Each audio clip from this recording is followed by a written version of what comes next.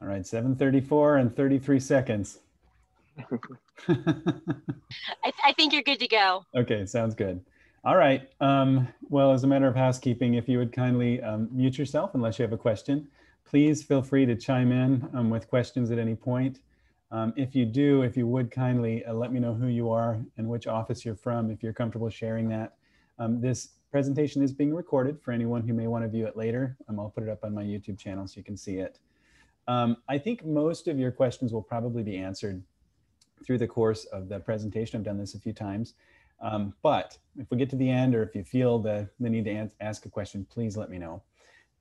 So we had our Cavo OP3D Pro CBCT machine installed in November of last year.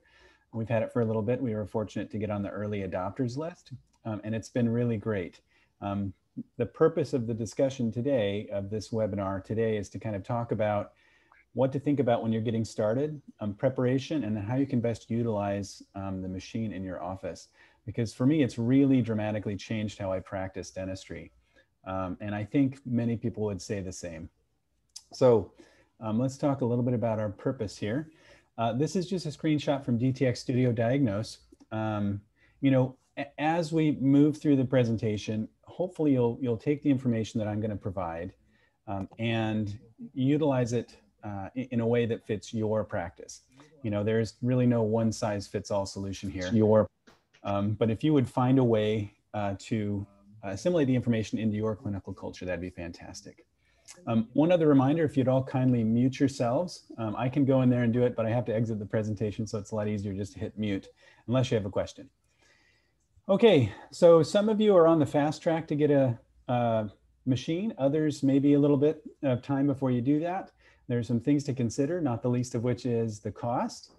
But when you evaluate the cost versus the return that it may potentially provide from the standpoint of treatment diagnosed, and also patients being willing to accept treatment because they can see what's going on, it's really a no-brainer if your office is in a relatively stable financial position. So work with your regional partner and your regional manager to determine what timing looks like for you. But I would encourage you to try to move into the 3D imaging as soon as possible. So a couple things to consider. This is what our machine looks like. This is a wide angle picture, so it's a little distorted. We have the Ceph attachment. Right where it sits now is where our previous panel used to sit. So that panel right now is across the hallway from this operatory, this room, in the other room. I would suggest if I were to have it to do all over again, I would not have got the Ceph because we had a Ceph attachment on another panel. That would have saved us some money, and the Ceph worked just fine. I would not have got the Ceph attachment, and I would have left the panel, the original panel with the Ceph attachment, in the room that it was in. And I would have taken the new machine, put it in the smaller X-ray room at an angle coming out of the corner, just because it's so big. So that's just a suggestion. Now this works fine. We don't have any issues with it. But in the end, if I could have saved, you know, $8,000 or $12,000 without the Ceph attachment, and then save the guys from having to move the panos and all that stuff, it would have been a little bit easier. So food for thought. If you want any input or have any questions, please let me know. I want to draw your attention to some resources that we have. There is so much data out there that PDS has put together, Dr. Pham and Joe Feldstein and the CBCT team.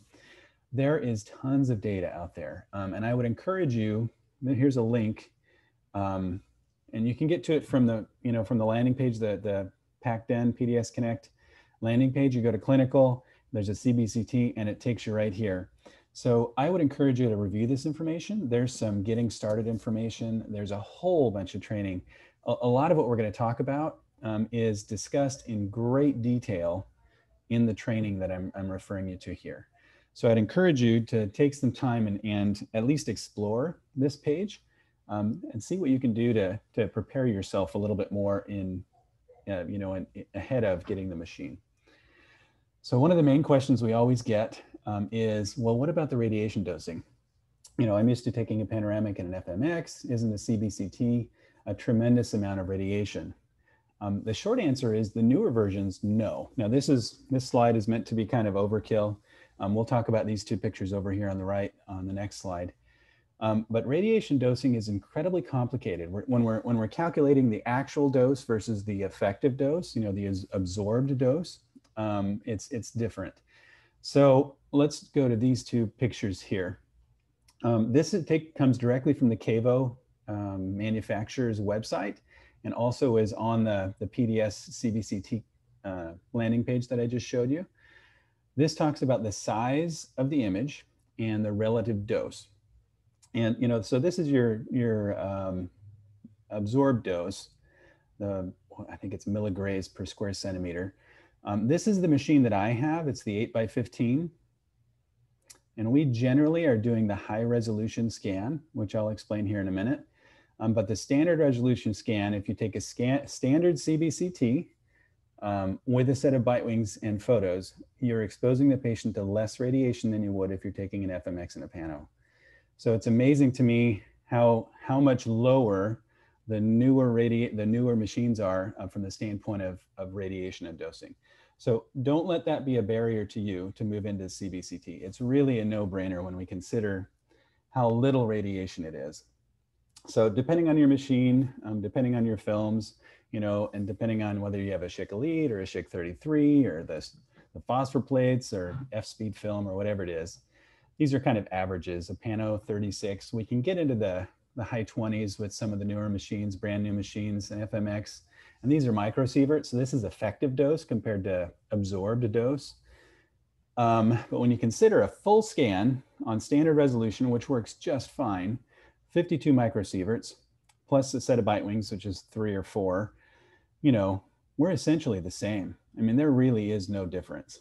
Now, if you're adding a bunch of PAs, if you're adding additional x-rays because your assistants don't take them very well, then you're going to be higher than this, 51 microsieverts.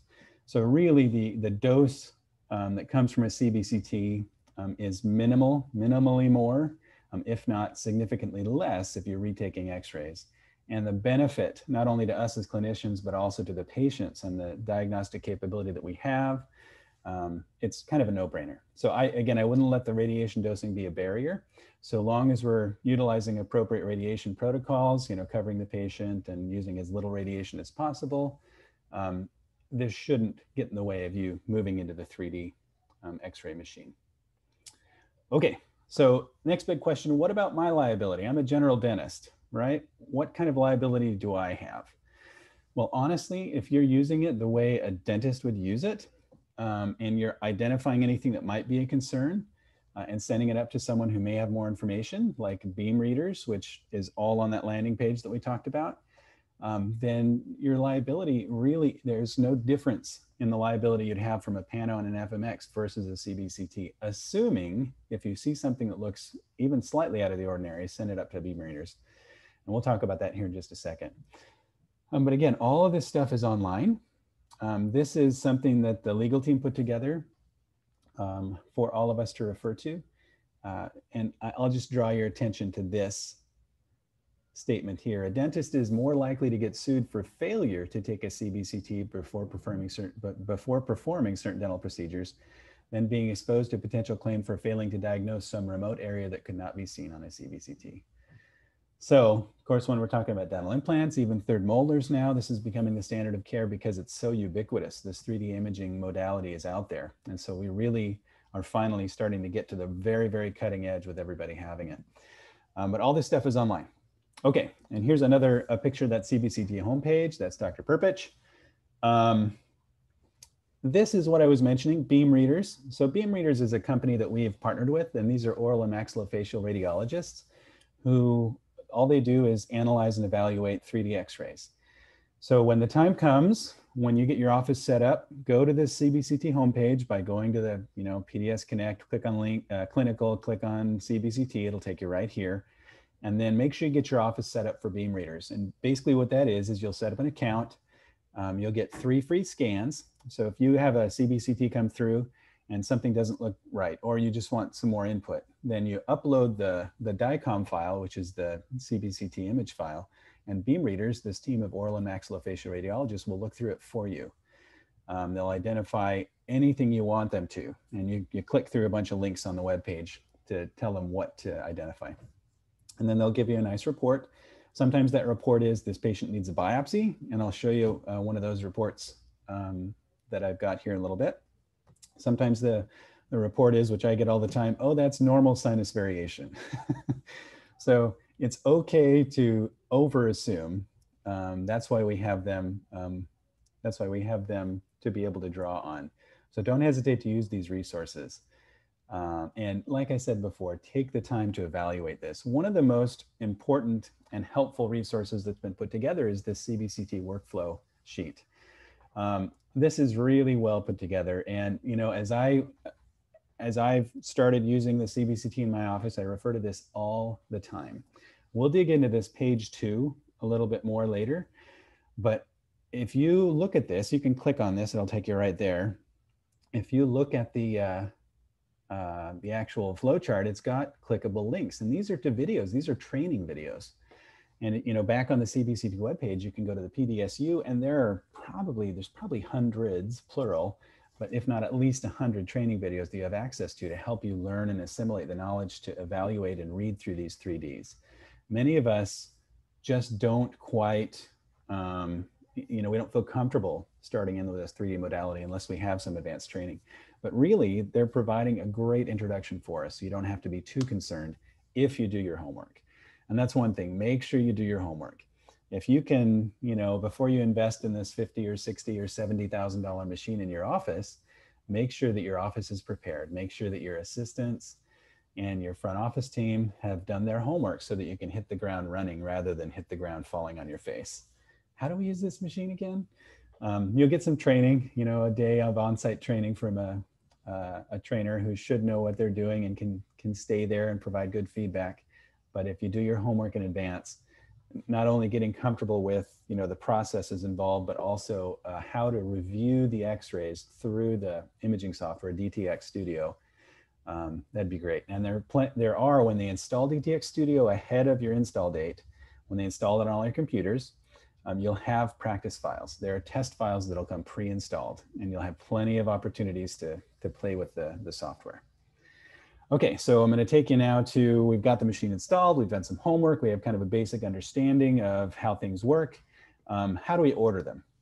So CBCT images come in different flavors. Basically, there's a size component and there's a resolution component. This is a referral form that we have in our office. And initially, when we first got this installed, maybe for 2 or 3 months, every patient that came in the office, we had one of these attached to their clipboard. So it was their route slip, and it was this, and their specialty referral form. So all those were attached to the clipboard, and the doctor would fill this out after we did the meet and greet, or when the assistant came and asked us what kind of x-rays we wanted. So there are 4 sizes that I can order with my machine. Now your machine may be different. I have a KV OP3D Pro, which has the 8x15 size. Some of you don't. And to be honest, you can live without the 15. The 8x8 gives you plenty of resolution, plenty of size for what we need to do. The reason I extended to the 8x15 is I want to be able to see the TMJs. So these are the 4 sizes. This is, of course, a very limited, and you can get 4 or 5, maybe 6 teeth, a little 5x5 cube. Generally, most dental CBCTs are this size, 8x8, which gives you upper and lower maxilla mandible, cuts off, the jaws, the ramus and all that stuff. But you can see dentally wise exactly what you need to see. And then of course, this guy's the big one. You can see in the TMJs. There is a 13x15 that Cavo makes as well, which would take you up above the orbits. I don't know that I need to see the eyeballs as a general dentist, but some oral and maxillofacial surgeons would. So field of view, and as we're filling this out, we're basically telling the assistant what kind of x-ray to take. And I'll walk you through that setup process here too in a little bit. Standard resolution, this is the one that I quoted as far as radiation is concerned, 52 microsieverts or 51. We normally are taking a high resolution, which is in the 70s for me. And personally, I still feel like that's justified and very diagnostic. It gives you a little more clear image. It's just like I don't know, it's like a Schick Elite versus a Schick 33, if any of you have experienced that. The SCHC33 is just so much clearer than the SCHC Elite sensor, and the high resolution is as well. So if you're looking at really evaluating nuance around, root tips and stuff, go for the high. If you've got an endodontic diagnosis that you're questioning, use this endo mode. It's a smaller field of view. You only get it with the 5x5, but the endo mode will give you an ultra clear image, assuming the patient was holding still and the assistant set it up right, which is a challenge sometimes. Make sure there's a signature on here, your name and signature.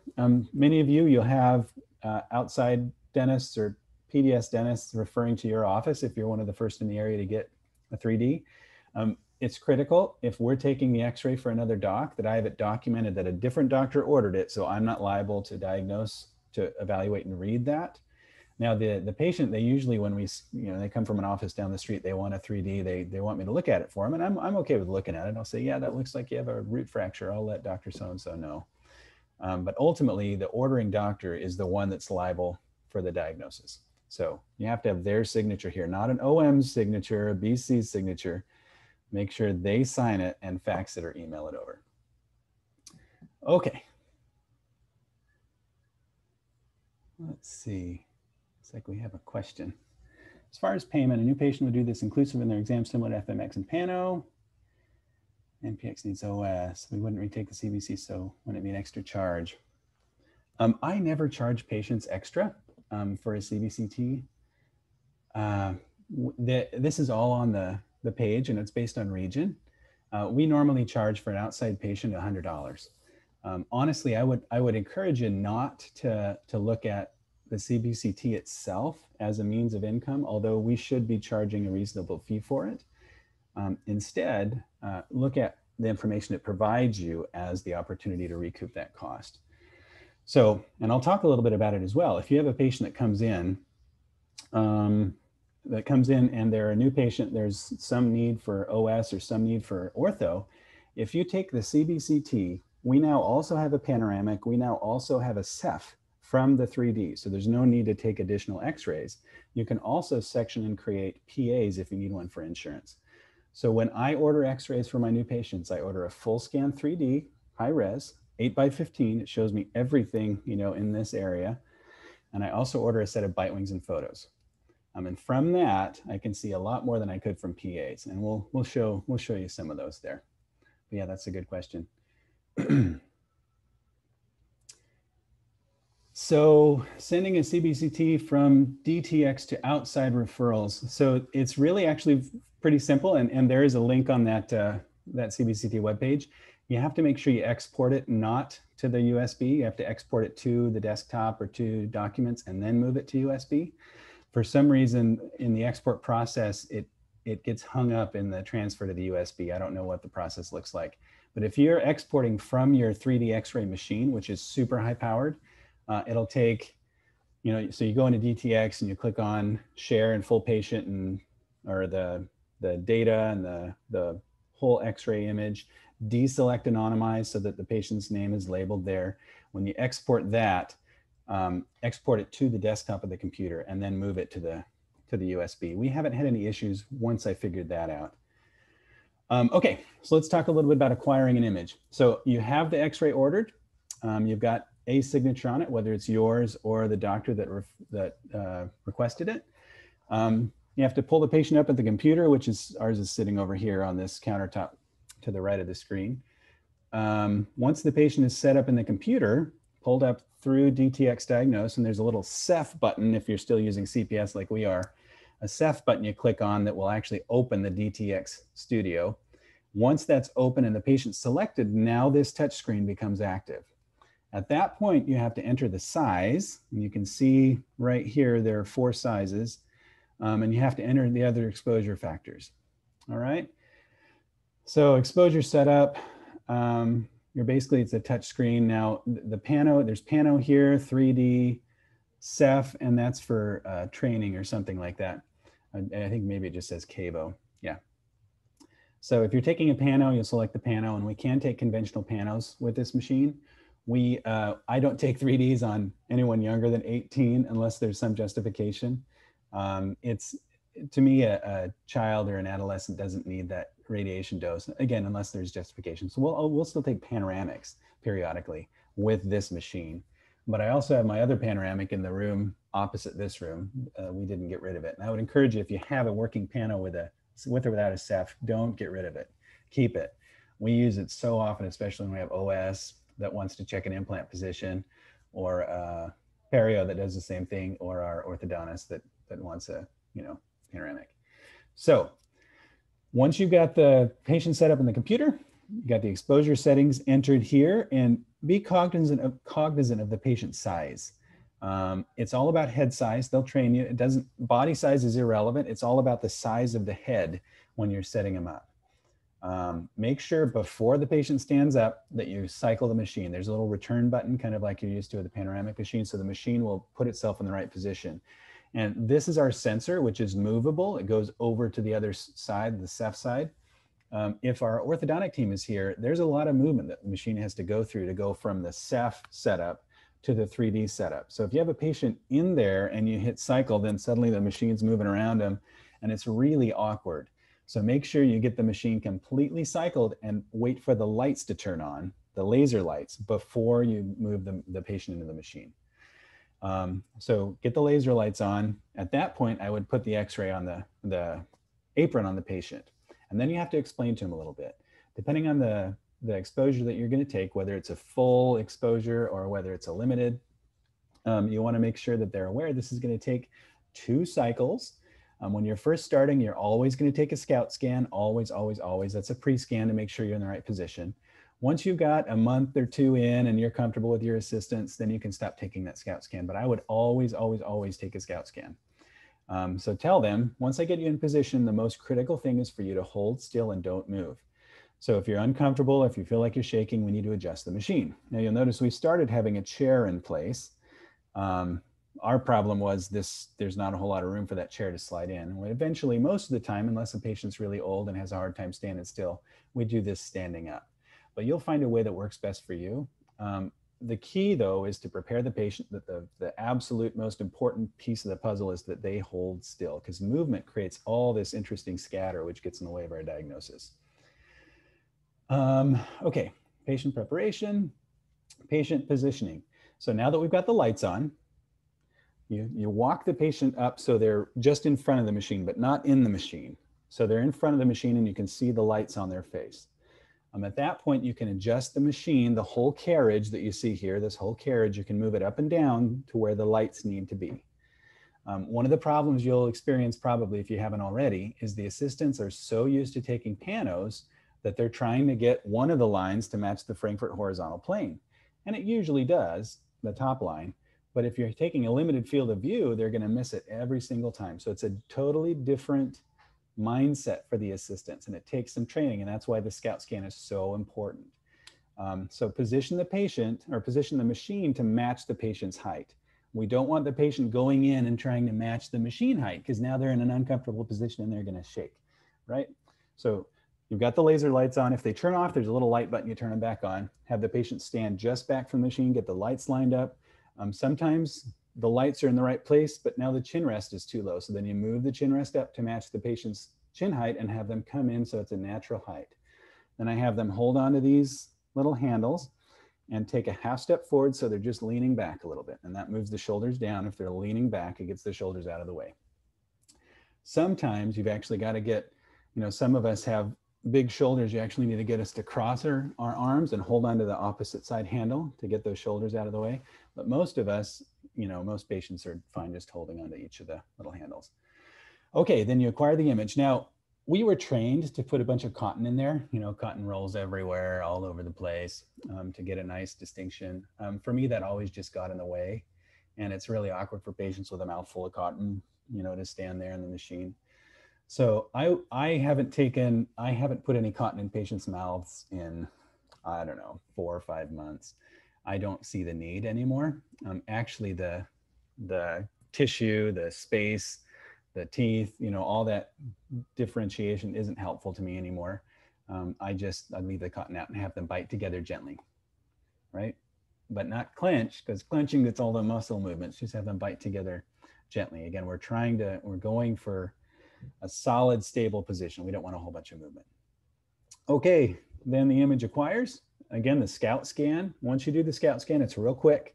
Continue to hold that button, the exposure button, until the machine cycles back to where it started, right? You don't want to just stop it halfway.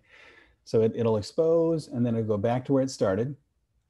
Then you evaluate the scout scan. If you need to move the patient or if you need to move the machine, do it then, and then take the full exposure, which takes about twice as long. It's about 20 seconds, maybe as much as 30 seconds if I recall right. And then it takes a while for the machine to process. With a high-res CBCT image, it could take 3 to 5 minutes for that machine to kick the image, for the OP machine to kick the image back to the computer. So what my assistants have started doing is they will start by taking the CBCT, and while the image is being processed, they'll minimize, not close, but minimize DTX and go in and take their bite wings and all their photos to make the best use of their time. Once that image pops up, just make sure you hit OK or save or next or finish, whatever the appropriate dialog box is, and then move forward. It should be noted that the images can only be opened in one computer at a time. So if you, like me, like to open up the 3D images in the hallway computer and evaluate how things are looking before you go into the room, make sure that you save it, close it, before you open it up in the other room. And sometimes the assistants get really gung-ho and they try to open it up before you get to it. They'll open it up in the operatory and then you can't open it. So I would encourage you to tell them, just open DTX, don't open it in Diagnose. Because there are two versions of DTX. There's the DTX Studio, which manages all of the program files. And then there's DTX Diagnose, which actually opens the image file. Okay, we've spent too much time on this slide. So here's the touchpad. You'll notice, we've got the size here and we've got the positioning. If you select a smaller field of view, this becomes really critical. You'll touch that and then you'll be able to move it around the mouth. But be very aware of the sides, left versus right. It's different than what you're used to.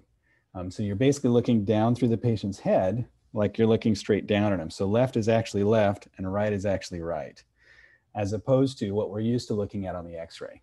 Okay, so just pay attention to the left and right and make sure before you take a limited field of view that this little blue cylinder that you see is in the right position. This blue cylinder moves up and down as the chin rest moves up and down. So like I said before, you have to position the lights on the patient where you want them and then move the chin rest up and down to match the chin height before the patient goes into the machine. That's a key that it took us a while to figure out. So get those lights on, adjust the whole entire carriage up or down with this button here, right here. Then adjust the chin rest up and down to match the patient's chin height, but only after the lights are where you need them to be. And the lights indicate the upper and lower borders of the exposure area. So you've got a bottom border and an upper border. I normally try to center the occlusal plane right in the middle. So sometimes we miss a little bit of the chin, which is fine. The most common error is to have it too low and we miss all of the maxillary sinuses. So try to center the occlusal plane in the cylinder. Now, if you're taking a limited field of view, it's a little bit different. Okay, so let me move this a little bit. Let's talk a little bit about image filters. So one of the things that we see is when the techs go in to set up your DTX Studio, they'll change some settings and they'll make some defaults. I would encourage you to undo those defaults. For me, to have a nice crisp bite wing or periapical is one thing, but when we have too much crispness, which is actually a filter, it gets in the way with the 3D imaging, in my personal opinion. Now, it may work really, really well for you. But for me personally, I would encourage you to go in and undo the defaults or just tell them when they're installing it to leave an unfiltered image to get imported into DTX Studio. It'll make a little more sense here when we go through, but let me show you a comparison. So the top is unfiltered. I've adjusted the level in the window. Level is brightness and window is contrast. Depending on the density of the patient's face, this may vary a little bit, but I would encourage you to leave it more like this than like this. And there's a reason for that. The more processed, the more crisp, which is the filter they like to use, it creates these dark spots, which can be misleading. And when all we're looking for is a widened dark spot of a PDL, that crisp filter creates these extra dark spots. So there's a case in point, and I didn't put any pictures on there. Our first day with the CBCT, we took one of my dental assistant, right? And she had an implant in number, what was it, 30? And I hit this crisp filter and it was just black all the way around the implant, everywhere I saw it, right? And number one, there's probably some beam hardening happening there. But number two, the filter really manipulated it so that it looked very, very, very bad. And I even told Joe Feldstein, I found a failing implant on my dental assistant. Yeah, there was nothing wrong with that implant. Fortunately, we didn't do anything. We took a PA and I'm like, whoa, this looks absolutely perfect. And bite wings, and we probed and everything was fine. So just make sure you're not over processing your images, which can get in the way of how things ultimately will go for you. And you can adjust it later on. So let me show you where to get to that. This is DTX Studio. Your office name will be here. When you click on the menu button, you get a little settings up here. You click on that, go to image settings, and I turn this on right here.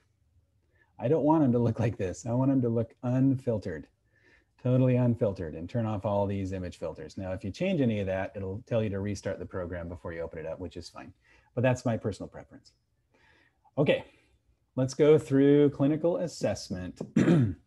So this is the sheet I would imagine most of you will spend most of your time on, clinicians that is, as you're learning to read these. This is very, very helpful, and it's really, really well put together. I'm not going to spend a whole lot of time now, but I would encourage you to refer to this sheet. It's fantastic, it's amazing, it's well done, and all these are clickable links. One thing to bear in mind, you should not be diagnosing decay only from a 3D X-ray. There's this thing called beam hardening that I mentioned that will dramatically enlarge the size of a cavity and maybe even create ghost cavities. So if you see something that looks like decay on a 3D X-ray, follow it up with a PA or a bite wing. Always, always, always. Don't rely on the 3D to do your decay diagnosis. Make sure that you're following it up to confirm. And one of the things that I've started to do as well is to confirm endodiagnosis as well. If you think you have a necrotic pulp that's it's questionable, confirm it, cold or electronic pulp testing or whatever you like to do.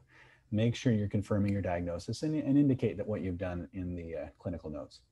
Okay, so I'm going to walk you through just real quickly kind of my diagnosing process. Basically, I'm going to go through each of the fields of view, and I'm going to scan all the way forward and all the way back like I'm walking through the arch. And then I'm going to go through the opposite arch and go all the way forward and all the way back. So basically, I'm coming forward and back twice. And as I'm going through these images, see, this is me telling you I'm starting on that upper right.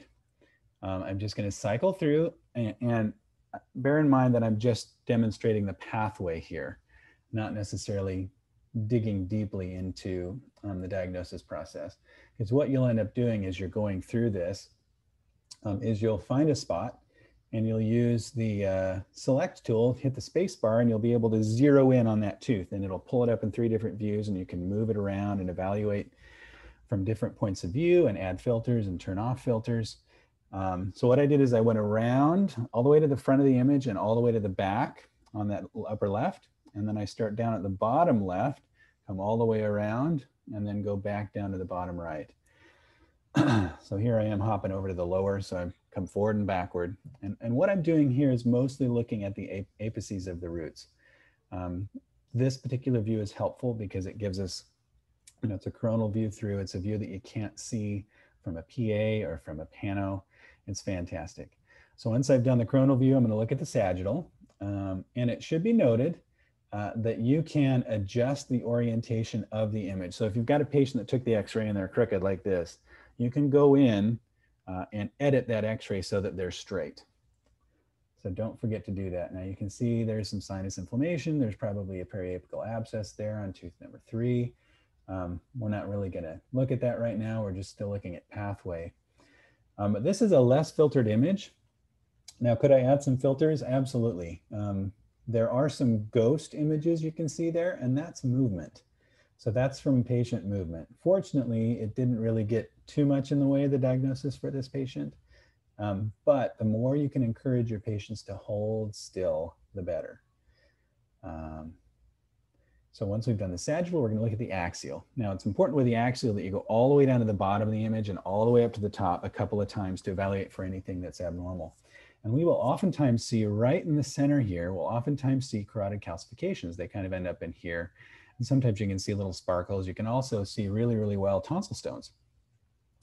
But this is the image that most people associate with an MRI. So you see people, MRIs, whatever. So for that reason, many dentists call this a dental MRI. Now, technically it's very different, right? But for intents and purposes, explaining it to a patient, that's a good way to look at it. I usually tell patients it's a 3D image, but the dental MRI works just fine. Okay, now I think you'll find this 3D volumetric view, this one here, is the least helpful for us, but the most impactful for patients sometimes. We'll talk about it later on in the presentation, but really what we want to do is make sure that we're allowing patients to see what we see, giving them an opportunity to understand it. Okay, so this is cycling. Now we've taken a 3D X-ray. I mentioned, if you have OS needs or ortho needs or perio needs, if you take a 3D, you can now create a two-dimensional pano or a cephalometric. So let me walk you through that process real quick. So here's the same patient. It's still filtered, but we're going to create a 3D pano. It's really pretty simple. You click on the 3D pano. Now we're going to adjust and move the patient around. If you want to enlarge it, you can. I normally don't. But right now we're on the pan tool, so I can actually move the whole thing up and down, left and right. Now, if the patient's oriented wrong or need to rotate along the axial plane, you can do that. So notice I'm rotating it coronally, and now we're going to rotate it axially. So as you move that cursor up and down, it gives you different rotation options. And the same thing on the screen on the right. So there's the axial rotation. Then we have the sagittal rotation here. So just bear in mind that you can adjust and position that. You don't necessarily have to. The software gets smarter and smarter just to make sure that you've got it. Okay, so we have a question. Are you doing anything in particular to get the TMJ every time? We try to lift the head up a little bit more so the TMJ is not missed. This is our biggest miss. Yeah, I'll mention that here in just a second. So once we've gotten to that, gotten past the positioning, we're now going to select the teeth, and it'll walk you through it. Important to note, though, is you see all the lines there. That's from metal restorations and movement or zirconia, anything really dense. So sometimes you can't get past that. And you see here, we did not get the TMJs like you're referring to, Dr. Patel. Now I can go in and edit this. So I'm going to cut that back a little bit so we don't see all that. I don't need to see the mastoid process back there. Yeah, that's a decent image positioning. Now you can move in and out, make sure the anteriors, sometimes they look stretched.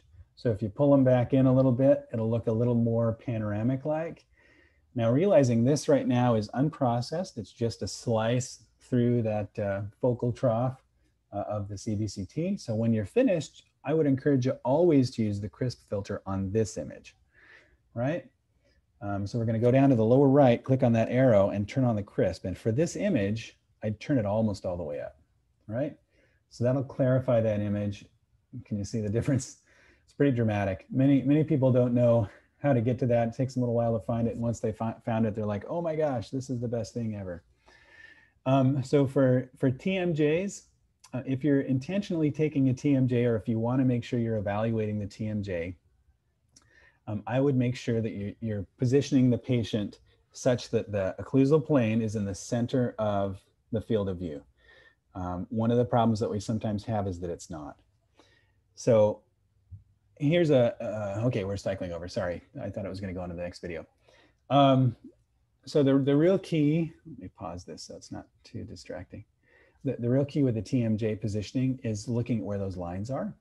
And you can tilt the patient's chin up a little bit, and that's fine. What I usually end up noticing is the bottom line is going to cut part of the chin off. That's usually the problem. We end up getting the line a little too low. When we want a TMJ, you'll end up bringing that up a little bit. So look for those lines being a little bit, right under the eye. But you'll almost always have a little distortion in your TMJ areas, which I'll show you here in just a second, just from the positioning of of the machine and how it exposes. There's nothing you can do to get around some of that distortion. Okay, so we generated a 3D pano. Let's generate a Ceph. Now this is a limited Ceph. It's only 8 millimeters high, but here's the Ceph that the computer did for us. I'm going to add that same filter. I'm going to adjust some of the windows and the levels, the lightness and the contrast. And you can get with your orthodontist and ask them, him or her, what do you like? And is this sufficient for you? Now this one wouldn't be. They like to see the TMJs. But you can see if we would have put the line here instead of where it was under the chin, that whole frame would have shifted upward. So we definitely would have been able to get the TMJ, and it looks like he was leaning forward a little bit. So good positioning and good supervision of the assistants, especially the less experienced ones, will go a long way. Okay, so let's talk a little bit about annotating images and screen grab. So I just did a screenshot, and you can see the screenshot button right up here. You screenshot it, it goes here. If you hit save, that'll now show up on the DTX landing page. So you don't have to open the 3D image software to get to it. So here's that previous panel we created. Let's just say I want to annotate it. I want to indicate something. Now, he's a patient we're talking about all on fours. So one other thing that I could do in the future is I could actually export it to the implant software and plan some implants. But you see, I took a screenshot. Now we're going to go to the screenshot itself. This is just a static screenshot. And then I can annotate that without being too worried. Now, could I annotate this? Yes. But then every image is going to show the annotations, all the other images. So go back to recent images. Then you can draw, you can, do whatever you want to do. And you can change these colors. Unfortunately, Cavo defaults to this yellow color that you see. However, you can change the colors afterwards. My oral surgeon got really frustrated when we were annotating in yellow. He's like, I need it to be red. And so you can go in and edit it. If you click on that bottom right arrow, once you get an annotation, you click on the annotation and you edit it. But the arrows are helpful, the little circles are helpful. And so this is something that after I annotated it, I would actually print it off and give it to the patient if I needed to. Now, for some docs, they're going to go through and identify and annotate everything, whether it's medical legal reasons or what have you, whatever you're comfortable with. But yeah, there are a lot of tools that you've got. All right, let's talk about printing orientation. So let's say we've got a bunch of annotations that we like. When you hit print, if you're on Windows, chances are it's going to default to A4 size paper, which is frustrating. I would also encourage you to turn off the anonymized patient data if you're giving it to them so they can see their name. Now for me, it pops up on my MacBook. It looks like it's going to work just fine. But here in the office, when I hit print, it defaults to A4 paper. So you have to change it to letter, otherwise it'll get hung up in your printer. That's a bug that the manufacturer is working on. All right, so that's how you print it from the upper left. And you can print that right there. Okay, let's talk a little bit about TMJ since we talked about it a moment ago. So here you can see we've added the panoramic to the image set, but you can go to layout like I'm showing you and turn it on or off. If you like it on there, my partner here loves it. On there, it's a little bit easier for him to jump to teeth, and that's fine. There are a bunch of different settings here. But if you want to create a TMJ study, you just click on TMJ, just like we clicked on Pano, and then it's going to walk you through a couple of steps. This is all assuming you have the TMJ captured in the film. If you don't, if you cut off the head of the condyle, then it's not going to be helpful at all. So what I'm doing here is I'm just tracing where that condyle is. So you can see the coronoid process and the condyle coming up, and there's the head of the condyle right here. So it wants us to mark the center of the right mandibular condyle. And then we could just go right over here, but I like to go back here and move it up and down a little bit to confirm where I'm at. Because sometimes when you've taken that exposure, the patient's at an angle a little bit. And so the condyles may not be at exactly the same height. But then you can adjust it up and down, left and right. Usually what I like to do is just imagine that dot right in the center of the ball, three-dimensionally in the center of the ball of the condyle. And then when you hit done, it'll create a nice process set of images for you, which you can go through and adjust. But you'll notice this streaking. I spent lots of time with Cavo going through calibration after calibration after calibration, trying to eliminate this streaking. You can't. It's not an issue with the machine. It's an issue with the field of view. If we had gone for the, instead of the 8 by 15, so 8 centimeters, if we had gone for the 13, then that streaking would be at the top of the 13. So it would be out of the field of view of the TMJs. But because of the way the 3D exposes, that streaking always happens. Now there is an option, which you may have enabled, Dr. Patel, or they may have enabled for you, that actually cuts all the streaking off. So it's a black line, in which case you'd miss all of this. So I actually, our service tech was logged in and he's like, I think I can fix that streaking. And he turned it off. And then I was like, oh my gosh, put back the streaking. I need the streaking. Because with the black line, it literally just eliminates any of that. So you get kind of a curve at the back of, and then the rest is a cylinder. So the streaking, unfortunately, you can't do anything about at the top of the image set. Okay, so airway, some of you are interested in looking at airway with obstructive sleep apnea appliances. We have a fantastic function here in the software. If you get the 1.8 version, you click on the airway, and then it asks you to outline the breathing column. This is an interesting patient because he's got significant obstructive sleep apnea and he uses a CPAP, but I couldn't convince him to look at an OSA appliance. So it'll calculate this cylinder for you. Now realizing this is not in a sleeping position, this is in a standing position, and it might be a compressed position. So this isn't diagnostic, but it's indicative of some potential problems. So you can see the colors. I'm gonna actually clip the sagittal side of that image off so you can actually see, but that's within that little rectangle. The machine actually identifies the narrowest area, the most constricted area, which is yellow, and then tells you, based on that little sliding scale on the right side, what the most constricted areas are, gives you an indication. And so this, to a patient, for them to see, oh my gosh, I'm breathing only through that little cylinder, that little column, is really eye-opening for them. And if you've got the connections with a sleep physician, or if you've got some training and can do a take-home sleep study like a Zephyr, which I know there's some docs out there that are doing. Dr. Spooner does that a lot, as my understanding. Then take the ball and run with it. But this is not diagnostic. This is an indication. It's a reference. You can't say, oh, you have obstructive sleep apnea just based on this alone. You have to go through the sleep study. Okay, so yes, I love this because it's super duper helpful. And we'll talk a little bit more about how some of these things can benefit and bless the lives of our patients. Okay, so how are we doing? Everybody doing okay so far? Anybody asleep? We've got about 9 minutes left before I've got to let you all get to work or something. So a couple of things I'll show you here. Let me move my head out of the way so I can see it. So one of the things that's most critical in my mind that I mentioned at the beginning is, the ability that we have to help our patients see what we can see on PAs sometimes. Now they can see in 3 dimensions.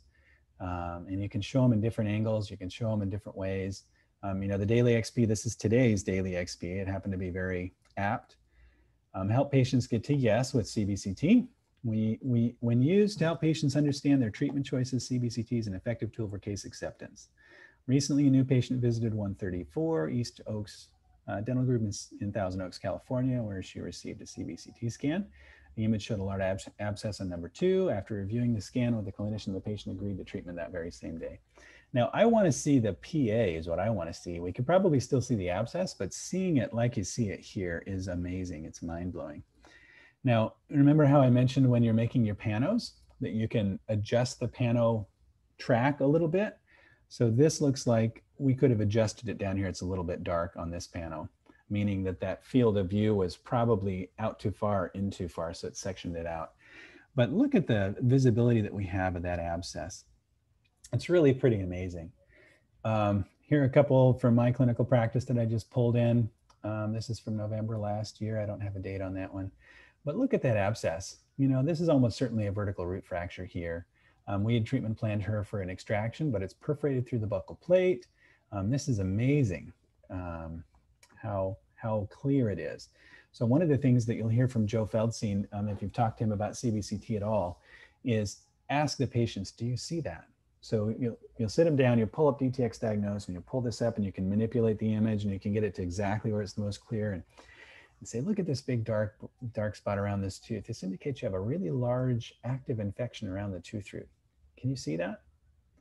And if you say it the right way and you're not manipulative and you're not deceptive, then the patients are like, yeah, I see that. And then if you can wait, if you can be patient, give them time to think about it, usually the next step is, what do we need to do about that? The patient will ask, what do I need to do about that? So that opportunity for them to see what we see, and then for them to take the next logical step, dramatically helps to improve case acceptance. But we're not shooting for case acceptance just for the sake of case acceptance. It's for healthier and happier patients. So it's really critical to bear that in mind. Our purpose here is not to focus on ADP. It's not to focus on dollar signs. It's to focus on people. And the more you focus on people and what's in their best interest, the more everything else will follow. But I'd encourage you to keep that in mind, that these, the purposes, the processes that we have in place here, especially with 3D, enables patients to see more clearly. Of course, we can see more clearly, but enables patients to see more clearly so they can accept treatment that they need, that's life-saving. All the bacteria from periapical abscesses gets directly into the heart and can cause heart attacks. There's study after study after study. This bacteria is so bad for you. So being able to help people understand that visually is great. Okay. Carotid calcifications. This is a gentleman who is in a pretty high level management position.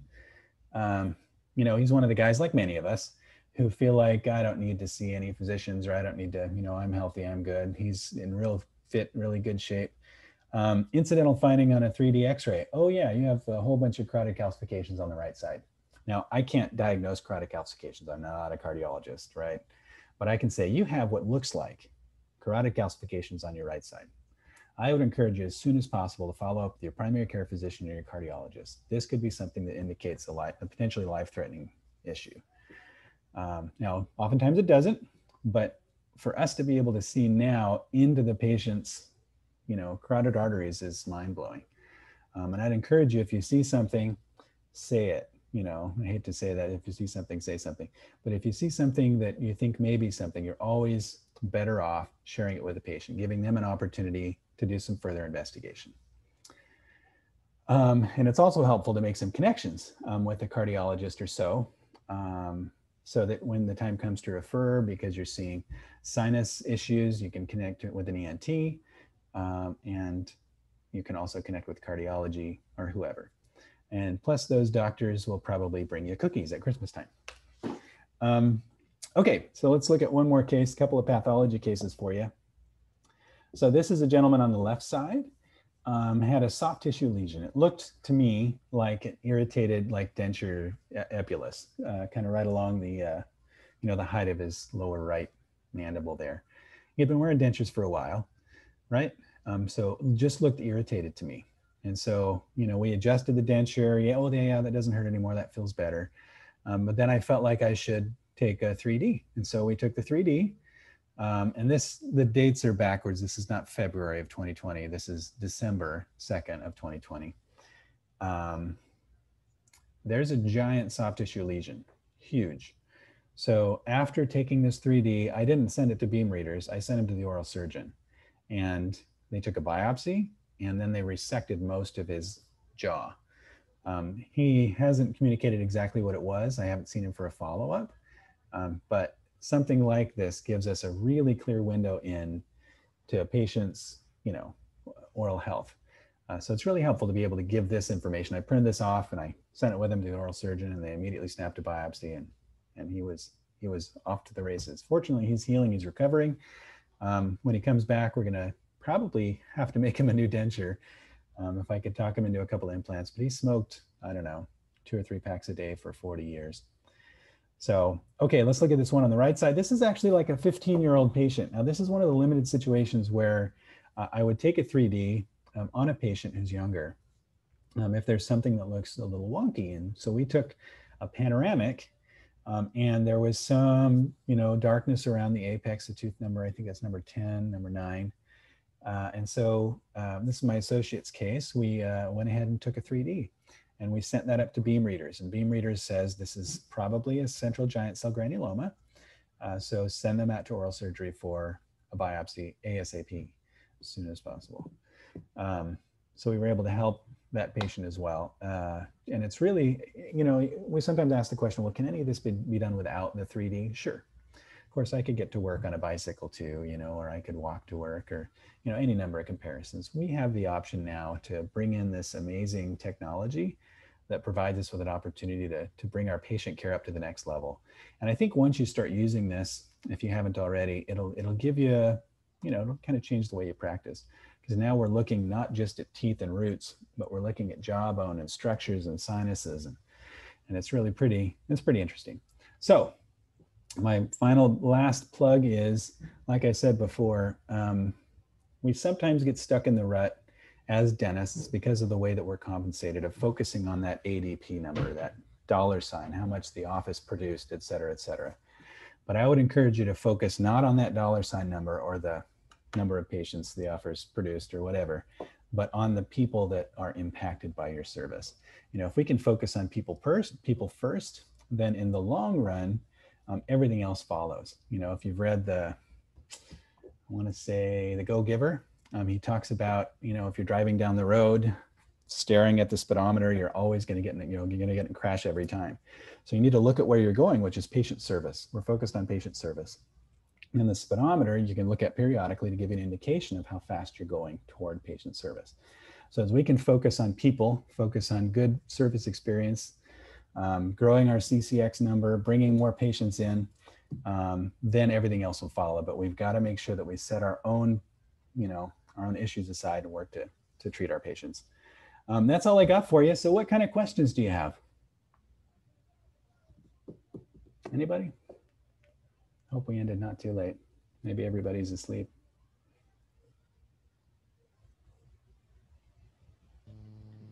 Yeah, hello, good morning. Hi. Hi, this is Dr. Madera from Office 655. How are you, sir? I'm well. Thank you for the presentation, first and foremost. You bet. I just wanted to clarify something you said earlier. You said, did you keep your panel, and you said you moved it to and installed itself in another room? Yes. Yeah, so what I did is I kept the panoramic machine. Let me get back to myself. Sorry, there we are. I kept the panoramic machine. We just moved it across the hallway to the other room. So we have two machines that are capable of taking panos, basically. Now, if you get a good trade in and you don't think you're going to use it, that's fine. My office is a super busy office, so we're always better off having an extra machine. But in the future, if I were to have it to do over again, because we have two X-ray bays, one's larger, one's smaller, I would have left the panoramic when ours had a Ceph attachment, the old pano, I would have left that there, and I would have put the new 3D X-ray machine in the smaller X-ray room, oriented coming out of the corner, rather than on one of the walls. So, I mean, you can attach it on the wall and then orient it out a little bit, because it's a big machine, but that way, it would have been just out of the way a little bit. Now we can take X-rays from each operatory, periapials and bite wings, but I would suggest that probably would have been a little better. But our situation works, but we did keep it. Our unit's a few years old, and we had a really low ball trade-in offer, so we kept it. All right. And then just to clarify, you have to install this image onto DTX, or does it automatically do it for you? So maybe clarify that question one more time. I'm not quite understanding. The image from after you take the CBCT. Oh. You have to, I guess, export it into DTX, or does it kind of? No, so it'll do it for you. When you take the X-ray, you'll actually, instead of acquiring it from CPS or CDR or whatever other image software there is, you'll actually open up DTX and capture it through DTX. So once you hit capture, it'll enable the machine itself. You go in and put in all your settings, get the patient in there, do the exposure, and then it takes 3 to 5 minutes. Once it processes it, then it automatically shows up in DTX Studio. So the image is there. But just like at least in CDR, when we double click, it'll open up in a separate window. When you open the image file from DTX Studio, it opens it up in DTX Diagnose. So it's already there. You don't have to do any workaround or anything. It just automatically pulls the image in. Okay. I guess my final question is, as you were saying, when your new patients come in, you take the CBCT, a couple panels, and all pictures. Now, of course, like just say, I'm just asking for example, like say it's for like oh, you get an RI in PDS terms. Do you take the individual PA later on, or you just copying and paste an image from the CBCT? Yeah, so if we get an RI for a for a PA, normally if it's a pre-op, you can just do a screenshot. I mean, it's super easy. Just screen capture a little clip if you need it. The software, when we went through the training, our trainer basically told us if you're taking a 3D X-ray and a set of bite wings, you need to create all these individual little PAs. And so I told my team, I don't want you to waste 20 minutes per patient creating snapshots of all these PAs. We'll create one if we need one. Now, if we end up needing to do an endo, our protocol is we bring the patient in, we take an immediate pre-op X-ray, pre-op PA, conventional PA. We have a Nomad, so it's really super easy. You just sit the patient in there, pop, we got the pre-op X-ray. And then what I've done ahead of time is I've used the 3D to determine how many canals there are and exactly where they are. So now I have a pathway to go. But yeah, if we need an RI, it's super easy to go in and screen snap a PA from it. It's not hard. Thank you very much. You bet. I'll see you on the side. All right. What other questions? Hi, this is Dr. Chang from 644. So I mean, I don't know if you have time to go over this, but can you touch on that implant again? So if I were to plan an implant in a spot in an area, am I transferring it to the DTX implant software? Yeah, so let's see. I don't know if I have that up. Let me see if I can pull up the studio and show you. It's linked through DTX Studio. Sorry. Okay. Two screens here. Let me see if I can show you. It's still trying to load. But the short answer is yes. So you go to the patient name. There's a search on the left side. You pull up the patient's name. And then you have a bunch of options on the right side of that screen. And so one of them is open an implant. So you click on that, it automatically pulls the 3D image file into the implant software. And that's something that I've just started to look at. I've always placed my implants without a guide, but being able to treatment plan them, if we're gonna do an all-on-4 or something, that's a little different. But yes, it's really simple. There's a bridge from DTX Studio directly to DTX Implant. And those should all be installed as well. Okay, and DTX Implant is where you're opening it up, or you're opening it up on Studio first? So the Studio is the main, kind of the mothership, if you will. And then there are different, I don't remember what they're called, but there are little different programs that attach to it. So you'll have DTX Studio on every computer in the office. And then you'll have DTX Diagnose, which comes with Studio, also on every computer in the office. And then the implant software you can have installed on several computers. There are actually a couple of other ones as well. But we won't necessarily need to use those. But yeah, so the DTX Studio is linked to all the other softwares that you have installed. So you don't have to do anything but click on the button. Okay. Thank you. You're welcome.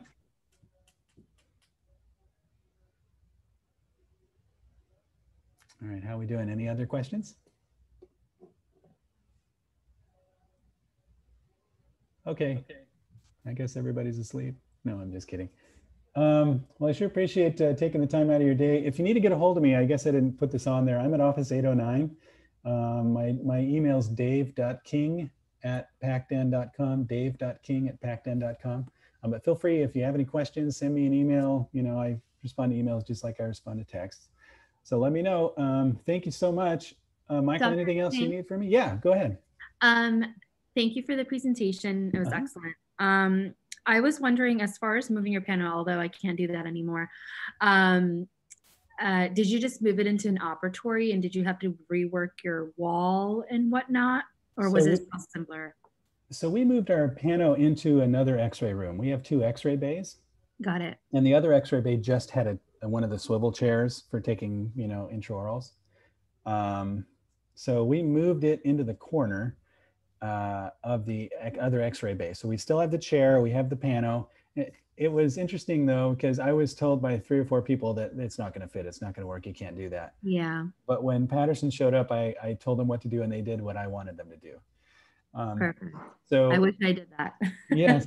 Yeah, yeah. And so they did have to install a backing ahead of Right. time for the piano to be on the wall, and it worked just fine. It's a smaller room, but I've found my experience is if you put your foot down as an owner doctor, they'll listen to you usually. I did have to partner with my RP to make sure that we were on board. You know, I wasn't trying to do something stupid, but it was fine. So, Okay. Thank you. you're welcome. All right. Well, I will. I'll post this on my YouTube channel, which is Dave King DDS, and Michael, I have you send it out if you want to. So if anybody wants to review it, let me know. Anything else I can do for you today? No, I will forward that link once you Okay. send it to me. So thank you so much.